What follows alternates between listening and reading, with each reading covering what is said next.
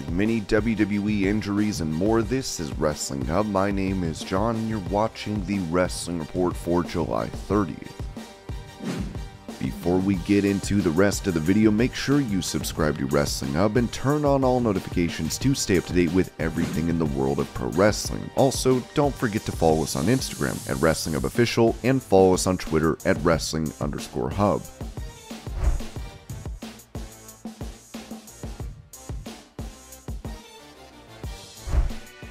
Speaking to Robbie Fox about his final match in WWE, Bryan Danielson said facing Roman Reigns was the perfect way to leave the company. The one unique experience at WrestleMania 37 where it was just like, whoa, this feels empty. Ironically, my last match in WWE with Roman I was pumped for. I loved it. And it was in the Thunderdome. There was a bunch of screams and can down noises and stuff. And this is great. I love this. And I honestly thought that's a perfect way to go out. Because I also wasn't sure I was even going to sign with AEW. I was debating back and forth, but I was also debating on just kind of, I don't want to say hanging it up, but to stop doing it full time and focus more on being a dad.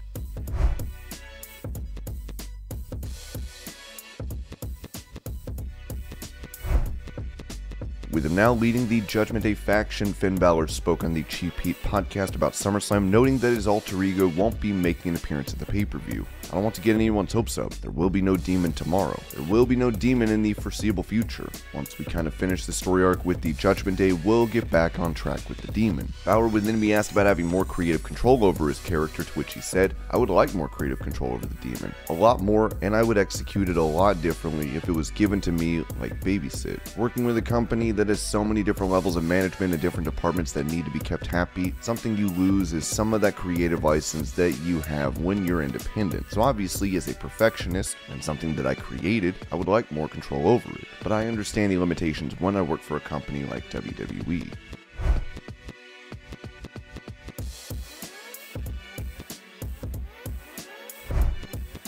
Touching on the evolution of his character in WWE, Happy Corbin told TV Insider that haters are the reason for his success. There are a lot of doubters in my world about my ability or whatever they want to complain about. And that's a pat on the back for me, because I'm continuing to find success within WWE thanks to the doubters and haters because I'm the bad guy. I'm not their favorite. I'm not doing 800 moves they want to see. I don't let social media influence anything I do on television. It all helps play to my success. I'm going to do me no matter what.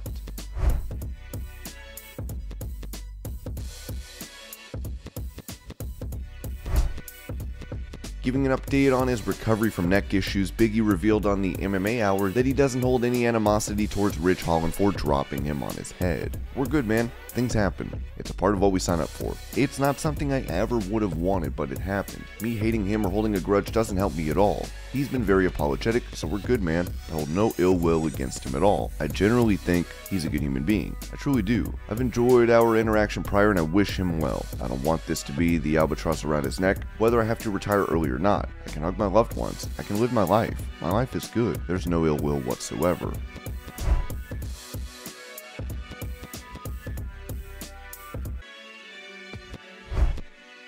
Addressing the recent retirement of Vince McMahon, former WWE star Lana spoke to Inside the Ropes about some of the valuable lessons he taught her. Coming from Hollywood, where I might not have slept in my car to become a professional wrestler, but I slept in my car to become a professional storyteller and entertainer. My road was different, but my hustle was the same. I had so much compassion and empathy to these people that wanted to be in WWE, and that was their childhood dream, and I was kind of living their childhood dream. That's why I worked my butt off. The least I can do is give respect to this business, that I got this incredible opportunity that so many others want.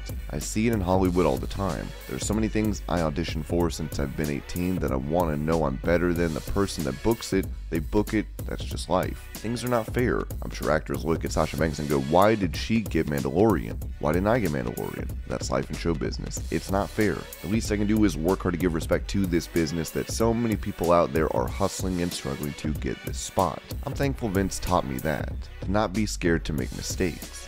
As long as you learn from it. I've been doing better. Another big lesson he taught me was the importance of forgiving. Ironically, hey, take responsibility for when you're wrong, apologize. If people ask for forgiveness, I'll forgive them, and I'll never think about it again. It's done. It's a hard thing to do, and it's why he's been in business with people for so long after a fallout.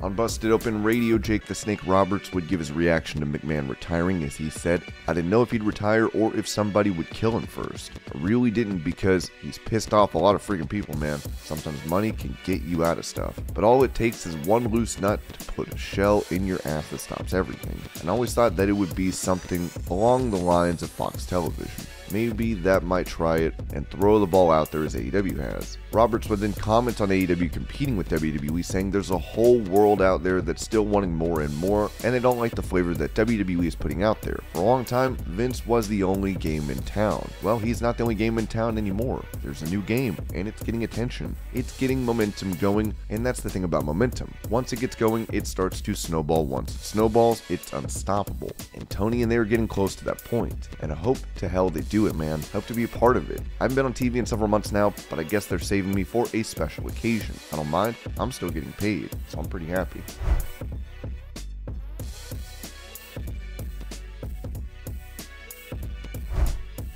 On the Ringer Wrestling show, Mr. Money in the Bank Theory was asked about people calling him the next John Cena, as he responded, "I think as I see myself like in getting older and, you know, your mind changes and stuff like that, like I love the comparisons. There's always going to be comparisons because people want to always try to relate something to something.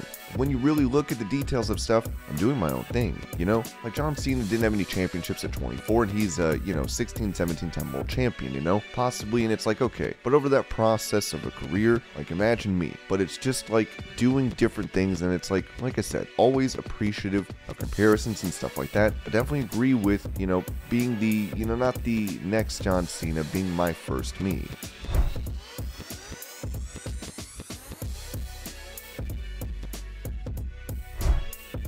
Talking to Kevin Kelm about the possibility of UFC star Conor McGregor coming to WWE, Bobby Lashley admitted he could have a hard time. You take somebody like a Conor McGregor, sure, he's got a lot of popularity and has got a fan base, but he's a little guy. He can't get in the ring with me, he can't get in the ring with Roman Reigns, he can't get in the ring with Brock Lesnar and have it make sense. If they're willing to go to NXT and spend a couple of years learning how to wrestle, I don't think anybody is such a big name that they can just come into WWE and just do it. Ronda Rousey was a special case. Maybe a John Jones, maybe a Cormier can have that kind of fan base, but I don't think there are too many guys that can step over and do what we do. It's not that easy.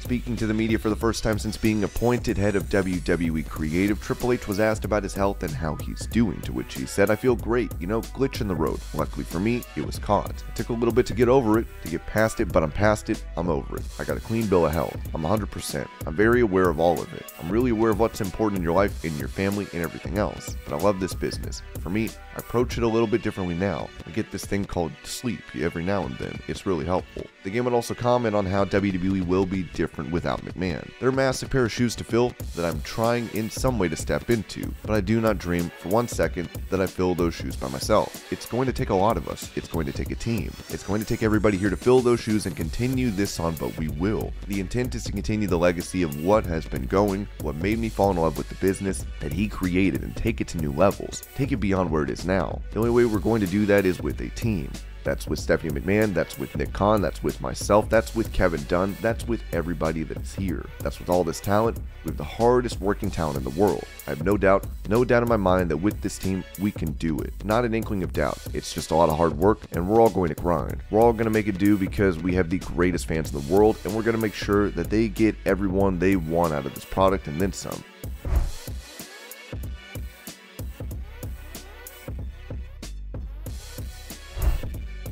Unfortunately, it seems there were more than a few injuries during the next-in-line WWE tryouts prior to Summerslam, with Brian Alvarez noting on Wrestling Observer Live, "The word is this is the last time that this is going to happen. They're not getting rid of the next-in-line program, but the idea of the NIL program, the point of this is that there were a lot of injuries at this set of tryouts. Concussions. There were a lot of people who got hurt. It was the blind leading the blind.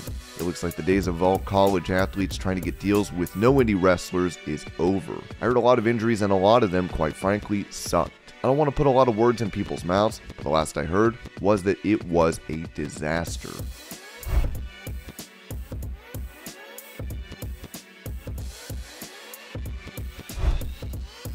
With Seth Rollins previously noting online that his match against Riddle at SummerSlam had been cancelled, Fightful has now reported that Rollins was pulled from media obligations yesterday. But Bryan Alvarez confirmed that Dolph Ziggler is the most likely to face Rollins tonight at the event.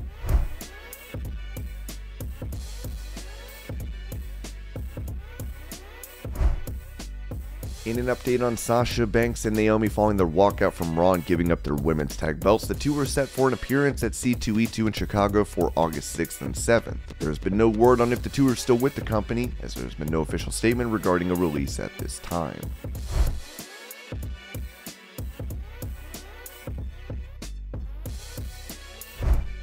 With SummerSlam taking place tonight, WrestleTix is reporting that 2 new sections have been added for fans on the upper deck, as 38,353 tickets of the current capacity of 39,000 have been sold for the show, as it looks to be nearing a sellout.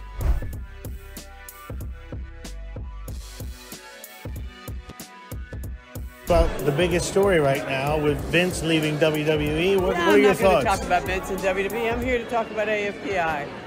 I was just wondering what your thoughts were on him deciding to leave.